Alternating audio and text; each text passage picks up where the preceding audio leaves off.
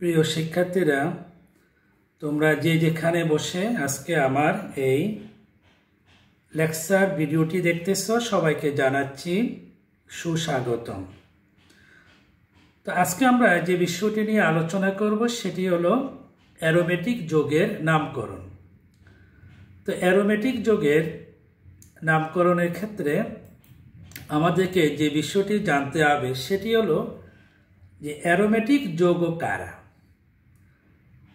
এবং অ্যারোমেটিক যৌগের আরেকটি অংশ জানতে হবে অ্যারোমেটিক হাইড্রোকার্বন। বেনজিন, আমরা জানি বেনজিন হচ্ছে C6H6, এবং তোমরা আমার স্ক্রিনে যে ছবিটি দেখতেছ এটা হচ্ছে একটি বেনজিনের ছবি। তো বেনজিন ও তার সমগোত্রগুলোকে অ্যারোমেটিক হাইড্রোকার্বন বলে। তার মানে একটি যৌগ দেখো তুমি, সেটি হলো যেমন বেনজিনের একটি হাইড্রোজেন একটি মিথাইল মূলক দ্বারা প্রতিস্থাপিত হওয়ার পরে একটি যৌগ তৈরি করলো, যৌগটির নাম হচ্ছে টোলুইন, এবং এটি একটি অ্যারোমেটিক হাইড্রোকার্বন, কারণ এখানে কার্বন এবং হাইড্রোজেন বিদ্যমান। তোমরা আরেকটি ছবি দেখতেছো ন্যাপথালিন, এটা একটি অ্যারোমেটিক হাইড্রোকার্বন। এদের আরেকটি নাম হচ্ছে এরিন নামে অভিহিত করা হয়।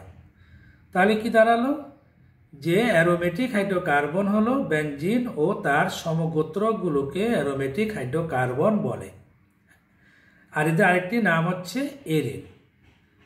তাহলে এই সকল যৌগে এক বা একাধিক বেনজিন বলয়, যেমন ন্যাপথালিনে আমরা দুটি বেনজিন বলয় দেখতেছি, এবং হাইড্রোজেন ও কার্বন সমন্বয় তৈরি বিভিন্ন দৈর্ঘ্যের এক বা একাধিক মূলক পৃষ্ঠ পার্শ্ব শিকল, যেমন টোলুইনের CH3, এটাকে আমরা বলি পার্শ্ব শিকল। এই পার্শ্ব শিকলে কার্বন এবং হাইড্রোজেনই আছে। তাহলে এই ধরনের যৌগগুলোকে বলি আমরা অ্যারোমেটিক হাইড্রোকার্বন। তো অ্যারোমেটিক যৌগের একটি সাধারণ সংজ্ঞা আছে।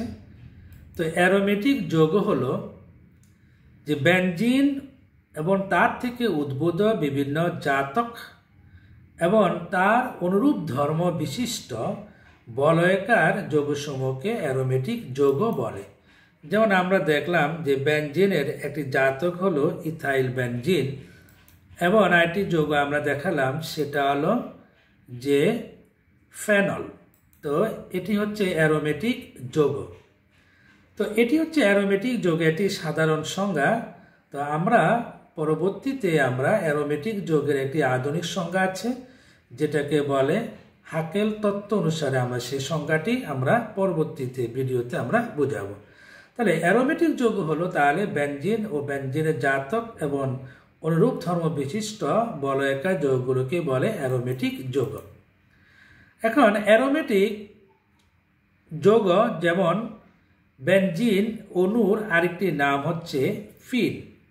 তো এদের থেকে যদি একটি হাইড্রোজেন পরমাণু অপসারণের ফলে যে একযোজী মূলক পাওয়া যায়, ওই মূলকটিকে বলি আমরা অ্যারাইল বা ফিনাইল মূলক। এটাকে আমরা AR বা PS ফিনাইল মূলক হিসাবে চিহ্নিত করে থাকি। যেমন আমরা দেখলাম C6H6, এটি হচ্ছে বেনজিন, এখান থেকে এটি চলে যাওয়ার পরে একযোজী কার্বনের C6H5 যে মূলকটি পাওয়া গেল, এটি হচ্ছে ফিনাইল বা অ্যারাইল মূলক। আমরা চলো এখন দেখি বেনজিনের বিভিন্ন যৌগের নামকরণ শিখব। তো বেনজিনের মনোজাতক, এর অর্থ হলো বেনজিনের 6টি কার্বনে 6টি হাইড্রোজেন আছে। যদি একটি হাইড্রোজেন কোনো পরমাণু মূলক দ্বারা প্রতিস্থাপিত হয় তাহলে ওই যৌগগুলোকে আমরা বলি বেনজিনের মনোজাতক। তো বেনজিনের মনোজাতকগুলোর ক্ষেত্রে আমরা বিভিন্নভাবে নামকরণ দেখব। এর মধ্যে একটি হলো যে বেনজিন শব্দটি পূর্বে প্রতিস্থাপকের নাম স্থাপন করে একটি প্রতিস্থাপিত বেনজিন মনোজাতকের নাম পাওয়া যায়।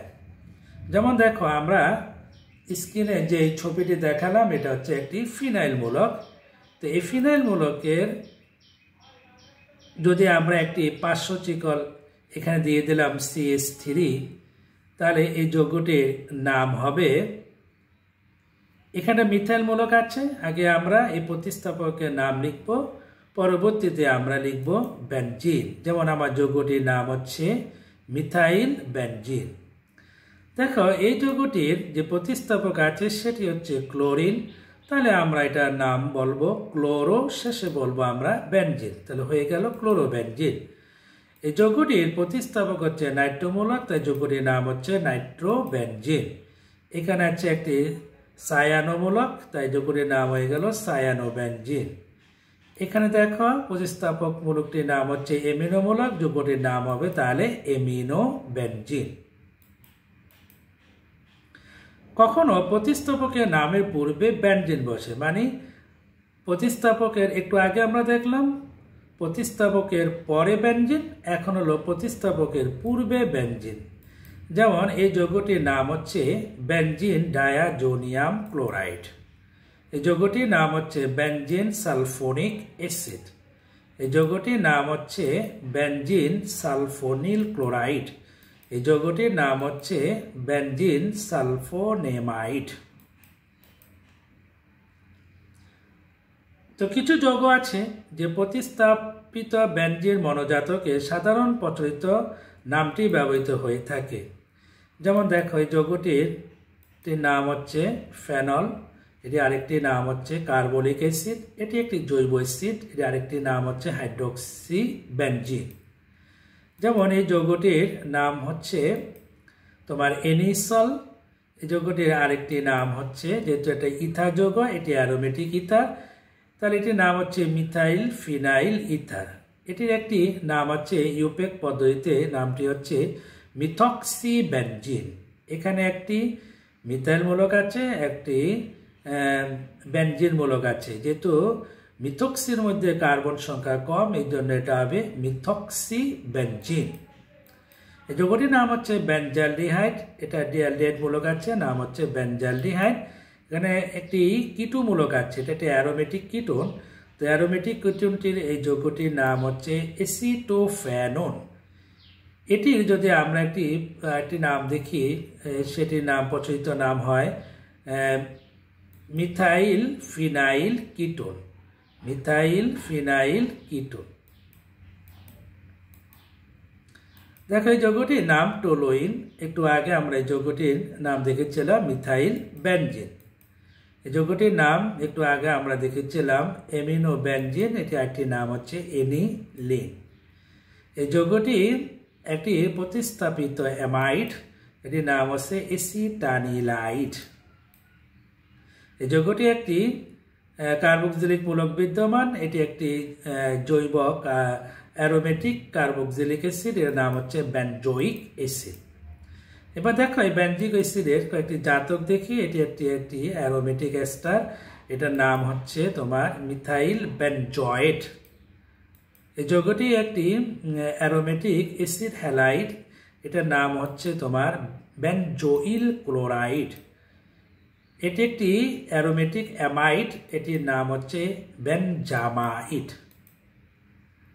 তো আমরা একটু আগে দেখেছিলাম যদি ফিনাইল মূলকের এই বন্ডটি যদি কার্বনের সাথে যুক্ত থাকে তাহলে সেটার নাম বলেছিলাম সায়ানোবেনজিন, কিন্তু যদি নাইট্রোজেনের সাথে যদি বন্ডটি যুক্ত থাকে তাহলে এটার নাম হবে ফিনাইল আইসোসায়ানাইড।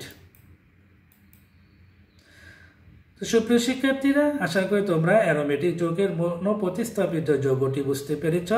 এর পরবর্তীতে আমরা আলোচনা করব দ্বিপ্রতিস্থাপিত এবং ত্রিপ্রতিস্থাপিত যৌগগুলো। পরবর্তী ভিডিওগুলো তোমাদেরকে দেখার জন্য আহ্বান করছি। তো আল্লাহ হাফেজ, ভালো থাকো, সুস্থ থাকো, সবাইকে জানাচ্ছি মোবারকবাদ।